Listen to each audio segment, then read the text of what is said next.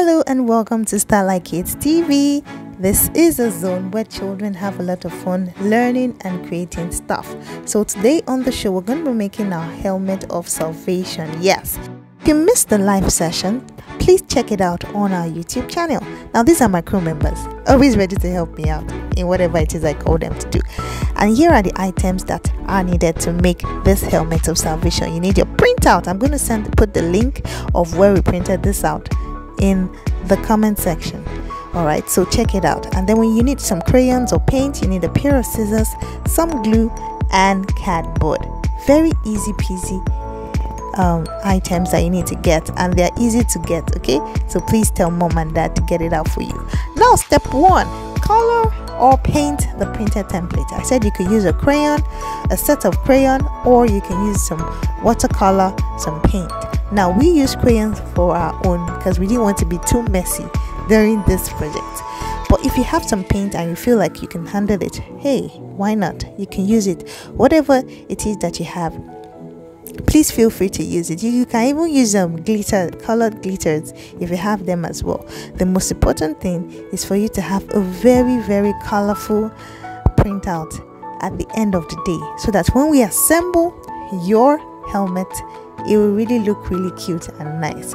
So we kept coloring, we used different colors, we tried to be creative, and you know, they had a lot of fun. My crew members had a great time doing this particular coloring. All right, even the little ones who had more scribbling to do actually had fun scribbling, and you will be surprised at how cute their scribbling turned out to be at the end of the day. So color, make sure that you have fun. Do not be afraid to use colors, but just make sure that, you know, when you combine your colors, they actually have, you know, a good sequence. Now, the step 2 version is to place the paper on a cardboard and add glue to it. Very simple. So you gum it on all the edges at the back and then put them on your cardboard. Now, you don't need a lot of cardboard for this, just a little cardboard for one printout will do. And then once you're done with that, the next thing we'll do is to cut the cardboard and the paper together. Once that is sorted, you can now start cutting out the different parts of the helmet. Now, if you cannot handle a scissors yet, be sure to tell mommy and daddy or an auntie or an uncle to help you during this particular step. Do not handle anything, any scissors, if you've not been told to do that by mom and dad. And another thing to note here is that your cutout has to be very neat. All the edges have to be really neat, so that when you gum them together, you will like exactly what you see. So this is not a step to actually really rush. The person cutting it, or you yourself, if you're cutting it, you need to be really careful that you don't cut into, you know, any line that you're not supposed to cut into. You know, the printout has been mapped, so you will know what to do. Now, the 4th stage will be to assemble all the parts together. Yay! This was my very fun part in all of the steps.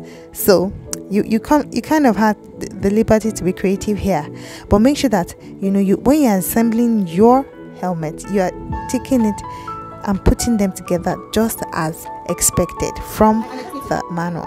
Now, my crew members are eating. They let me to finish it up, which is okay. I'm happy that they were actually there for me through the process.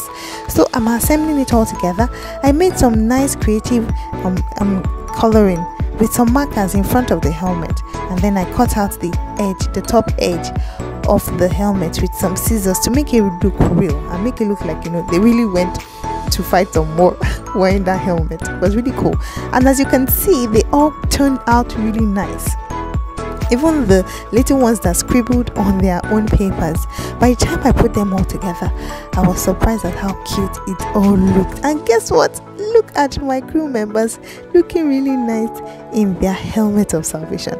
I hope you had fun watching this.